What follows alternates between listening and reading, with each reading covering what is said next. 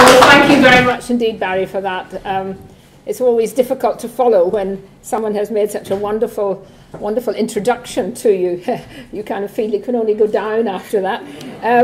But it is a genuine pleasure to be here. I've been to Bruges Group's meetings before, and I've always remembered, of course, that it was in the year I got elected, 1989, 28 years ago, as a Member of Parliament, that the Bruges Group was actually formed. So I feel I've kind of part of the history of the Bruges Group. And I want to pay tribute not just to Barry, but to everybody within the Bruges Group over the years who have kept faith with the basic principles that the EU is an undemocratic, anti-democratic organisation and that we needed to get out of it. And that keeping of faith has kept through the days when I don't think anyone really thought there was a chance of a referendum. Way back when I first got elected, the idea that there would be a referendum on leaving or the European Union was just never envisaged. But all that time, you kept the faith. The days when we had a Labour government led by Tony Blair, who first told us all as Labour MPs and as the country we had to be good Europeans. Well, I think I'm a good European. I'm just not a good EU-European. And but there was that time under Tony Blair when huge amounts of effort went into working with the EU, and that also was a time when you all kept the faith that we could change things. And during the Maastricht Treaty, which I opposed my party on, John Smith was the leader, I got the call later that night that I was going to be sacked from my wonderfully important shadow front bench spokesperson as the number 3 in the Citizens Charter unit. So under Mo Mowlam, actually. So I wouldn't want you to think that I made some huge sacrifice at the time when I was sacked for voting against Maastricht. But we went through the Lisbon Treaty, the EU Constitution, all of that. And during all of those things which were passed, those treaties that were passed without any consultation with the British people, you kept the faith. And I think now, more than ever, we are at a stage where we really do need to keep to the strict faith. Let us be under no illusion. There is a concerted, a very, very determined, a very, very well-funded group of people made up of various elements of the establishment who are fighting back to overthrow the will of the British people. These are the same people who woke up on June the 24th last year who just could not believe that, inverted commas, the ordinary people, or as Barry Shearman, one of my colleagues, would say, the uneducated people, had not listened to them. They hadn't listened to the so-called experts, the EU-funded think tanks, the academics, the professors, the bankers, the former members of the European Parliament, many of them on fat pensions waiting for them to come through. And they were shocked. It was a profound shock, that result to them. It actually wasn't a shock to me because I had done those rallies all across the north of England where I had seen the enthusiasm of people who'd come out, never been to a rally in their lives, never had got involved in politics before, never had voted, many of them before, and they showed that they meant to vote. They came out in their millions, and I always felt that if we could get those people out on the day, we would win. But it was a shock to them. It took them time to recover. I think the first few months they were in such shock that they didn't get that fight back. But now they are fighting back, and we're seeing it big time.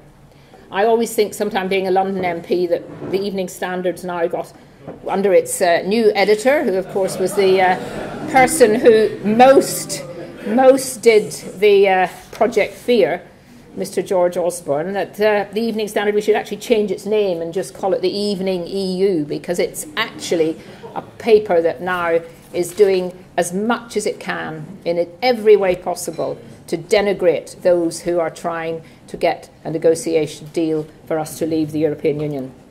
We've got Open Britain, hugely again well-funded and operating full-time propaganda for the EU. And it is the very same people involved in that who've now come back from their shock. And they're colluding with each other to really try to change things and to change the mood of the country. I could spend the next 10 minutes talking about the BBC, but I won't. But there was a very good tweet the other day. Isn't Twitter wonderful? You do actually read things that you never would read anywhere else. The BBC, home of Despite Brexit. Have you heard that? Despite Brexit? Everything is happening. Everything that's good is despite Brexit. And you go through this list of Ryanair raises passenger growth forecast despite Brexit. Retail sales rose in July despite Brexit slump fears. Food and drink sector confident despite Brexit. A whole list. And every time the BBC says anything about something good or positive, they have to add despite Brexit. So I don't think we need to be looking, although I think, to be fair, during the actual referendum campaign in a very restricted, they did try to be balanced. But since that, with all the work and details that some great people like David Keighley and Lord Pearson have done, it's very clear that they are not in the slightest bit trying to be even-handed. So there is this danger, I think, that there is this attack back. And of course it's in Parliament that the real attack on the referendum result is being mounted. Now, there was a huge majority for invoking Article 50. In my view, I would have liked to have seen it invoked much, much earlier. I think we wasted a huge, huge amount of time in not invoking. And Labour actually was whipped to support Article 50. So no one can say that they didn't vote for something that means that at the end of March 2019, we should be leaving the EU.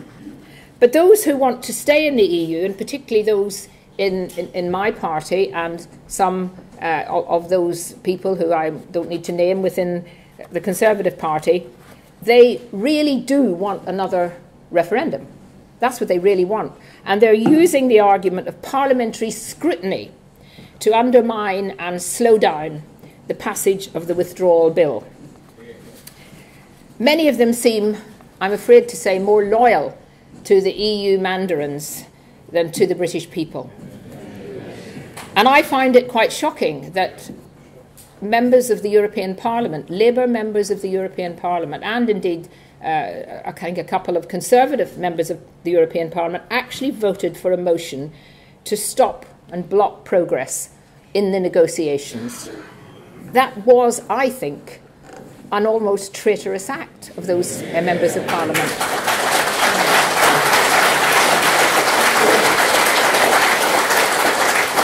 Now, the Conservatives, I think, did remove the whip from their MEPs.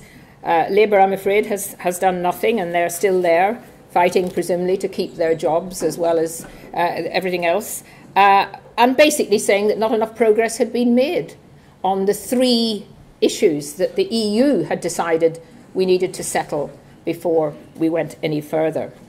And I think overall, the aim of these people is to replace the spirit of optimism and excitement and enthusiasm and enterprising spirit we all felt after the referendum. What they want to do is to replace that with a feeling of helplessness, fatigue, boredom, dejection, and to try to work bit by bit, pressuring towards a referendum as the EU has always wanted to happen and has always seen happen. That is what they want to do. And it was really encouraging to hear Barry's remarks at the beginning about the enthusiasm amongst our members here and indeed out in the country. You know, sometimes we think that everything is centred around Westminster. Well, it might be at the moment, and I'm certainly glad to be out of it at the moment, what's going on. But the people out there all over the country, and many of you will have come from different parts of the country today, you know, I don't think they're as obsessed with every dot and comma of what's happening in Parliament, or what the Evening Standard is saying, or some of the media are saying. And our role, of course, and our job is really to make sure that we build that, keep that support and that enthusiasm out there amongst the people who really matter, and they're the people who voted to leave. I do think also that we should not be trapped into this feeling that somehow this is all about, you know, using a term like quantitative terms. It's all about numbers defining trade. It's all about trade. Trade, of course, is important, and many people did vote to leave looking forward to that aim of being able to trade freely with the rest of the world. But, you know, that wasn't really what people voted for.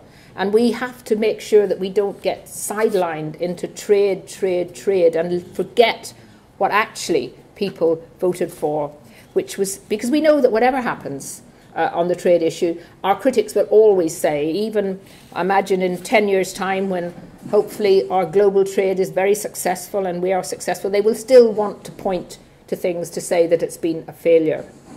But I think what we need to be showing is that the benefits of independence from the European Union are far wider than trade.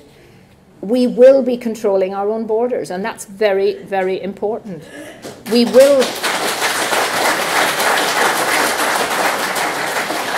And of course, we have to continually do, as we've had to do all along, absolutely differentiate between controlling our own borders and being against all immigration.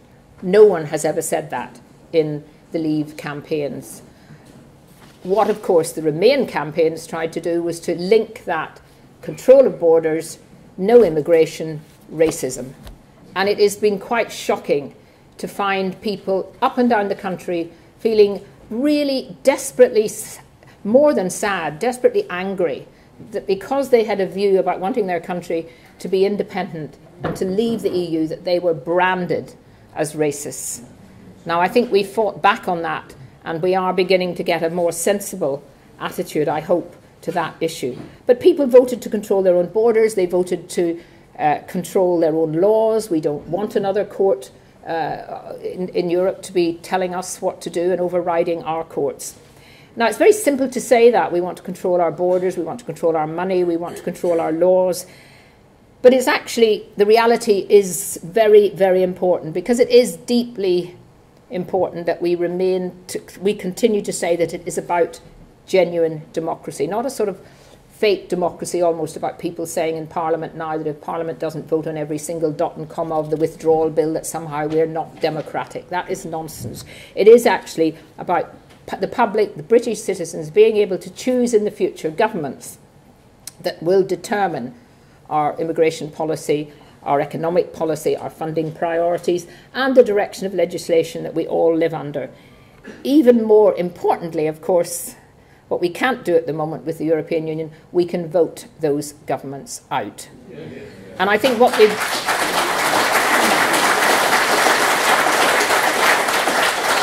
And I think what we've seen in the past couple of referendums, elections recently, that, you know, nobody, no politician should ever take the public for granted. I've always felt that the public are actually more sophisticated, more sensible, more careful about how they vote, more tactical about how they vote than we ever give them credit for. So today, here we come from obviously different political parties and no political parties, and we can have very big disagreements about the future of our country in terms of the economics and what direction we're going on.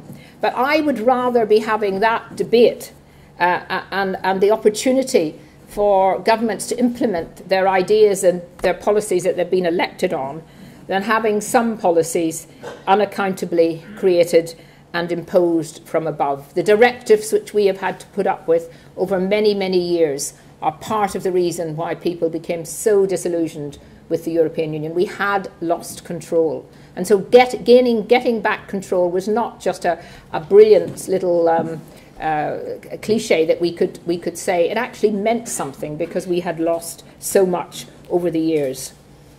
And outside the European Union, our politics will count for far more, as we will have more scope for action. We won't be able to excuse inaction anymore. The civil servants won't be able to get up and say, oh, well, it was actually because we don't have the power. We can't blame Brussels anymore once we leave and become an independent country. And I think that means that politicians will have to be more accountable. They'll have to be more honest about what they can achieve. And also, I hope it will mean that public will actually want to be more involved because they will see that politics is closer to them than it has been for the last 40 years. And just looking at some of the local government issues, we should be working towards getting real control for local government, but we can't even at the moment. They can't start to build a leisure centre or do something quickly, even if they had the money, without going through the protracted, interminable procurement procedures of the European Union. What nonsense. We should be able to decide how we want to build something and who we want to build it within this country and not having to reach out, unless we want to other countries. So I look forward to the opportunities that leaving the EU will give us. Fundamentally, the negotiations are, I believe, very much about the European Union absolutely dreading the fact that they won't have our money anymore. They want our money. They want our money because they know that when we leave, there is a huge gap, which other smaller countries will have to fill in different ways. And so it's not just a question of them wanting to punish us or to make any other country who's thinking of leaving feel we better not because look what happened to the UK. I think it's also they really do want us to pump up a huge amount of money. And I just want our negotiators, I think as Barry said at the beginning, I want our negotiators to go in there and to be confident about our country, to be absolutely clear that we are not going to be bullied. We're not a country that are bullied. We saw that during the history of our country. We're never going to be bullied, and we must be absolutely clear to the negotiators that they're not going to get money unless it is absolutely legally binding that we owe something.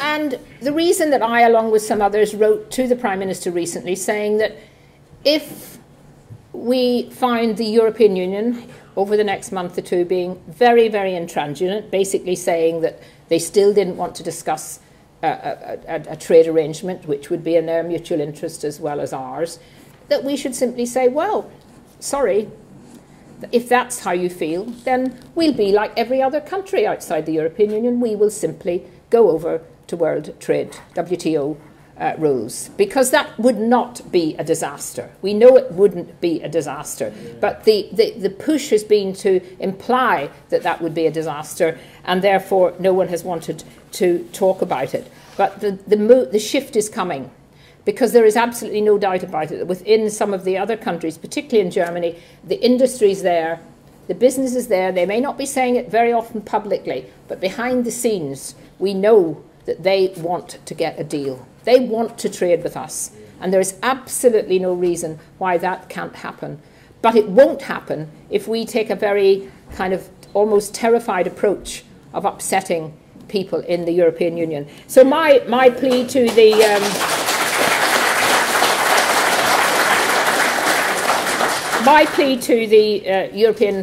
to our negotiators, and I do still have confidence in the three key people that are negotiating on our behalf. I'm not so sure I have confidence in some of the other people around the cabinet table, but I have confidence in those three at the moment that they really want to make sure that we come out quickly, sensibly, and without paying money. But our message must be to them: you must not give in. You must not allow yourselves to be brought into that sort of bosom of EU cordiality where they expect in the end someone to agree to something that they want. We will not allow that to happen. We have to keep the faith there. I'm very proud of the work that I did over the years, not nearly as much as some of you people in this hall, but I think that we need to be proud of the fact that we had a positive campaign during the referendum. We're fighting, all of us, in our own ways, in our own different political views, for a country which is more economically just, which is more socially just, which is more democratic, and with that control over our laws, money, borders, and our trade policy. That is what you have kept faith with all these years, and that's what I will continue to do in Parliament when I can. Thank you very much.